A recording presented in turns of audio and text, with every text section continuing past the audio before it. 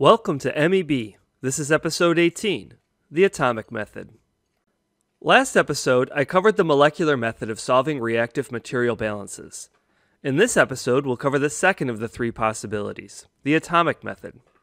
In the atomic method, the material balances are on atoms.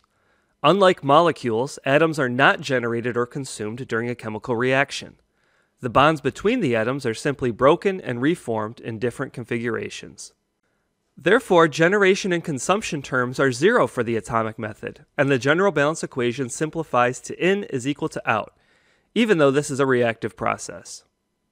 The atomic method is pretty cool because you don't actually need to know the reaction stoichiometry, or even how many reactions are happening at all.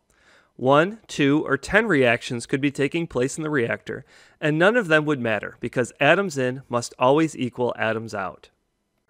Let's take the same example that we had last time, where 100 moles per minute of hydrogen peroxide comes into the reactor, with 30 moles per minute exiting the reactor, with requested molar flow rates of water and oxygen out of the reactor.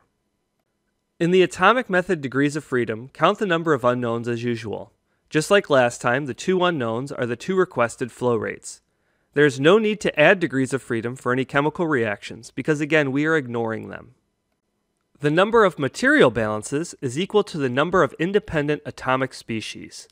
In this case, I have two atoms, hydrogen and oxygen.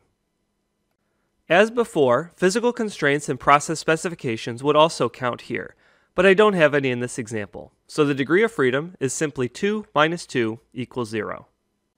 As mentioned before, balances are simply in is equal to out, but I have to multiply the number of atoms in a given molecule by the molar flow rate of that molecule. Let's do the hydrogen balance first. There are 2 atoms of hydrogen per mole of H2O2. Therefore, 2 times 100 moles of hydrogen come into the reactor. The hydrogen coming out of the reactor is 2 moles of hydrogen per mole of H2O2 times 30, plus 2 moles of hydrogen per mole of H2O times the molar flow rate of water. This equation has only one unknown, which is the molar flow rate of water. If I solve it, I get 70 moles per minute. Now let's do the oxygen balance. There are 2 oxygen atoms per mole of H2O2, 1 atom per mole of H2O, and 2 atoms per mole of O2.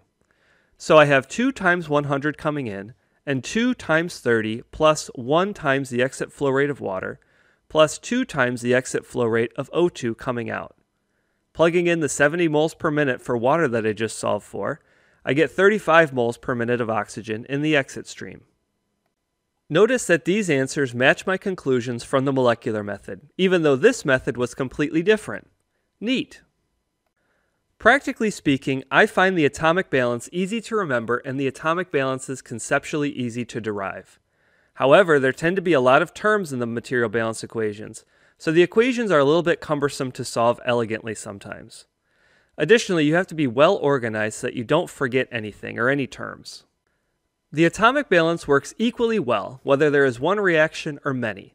So, if you're trying to decide which method you should use and you have 3 or more reactions, the atomic method is a great choice because the complexity doesn't scale with the number of reactions. Episode 18 Learning Objectives. Now that this episode is over, you should be able to 1. Perform a degree of freedom analysis for the atomic method. And 2. Use the atomic method to solve a reactive material balance. That'll conclude this episode. As always, thanks for watching, and I'll see you next time.